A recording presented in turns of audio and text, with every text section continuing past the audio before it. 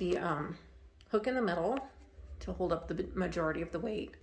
And then we got the 2 screws on either side. And then the mirror clip at the top, and it's staying up really nice. It's a lot better than what I tried last time, which was to put a bunch of little clear thumbtacks all around the area right here. And I had like one on each side of the bamboo strands, and it did hold it up, but it eventually started pulling the fabric away. You can kind of see right there where it damaged, pulling the fabric away from the bamboo. So that wasn't a good solution. I like this much better. So until next time, that's how to hang an oriental fan.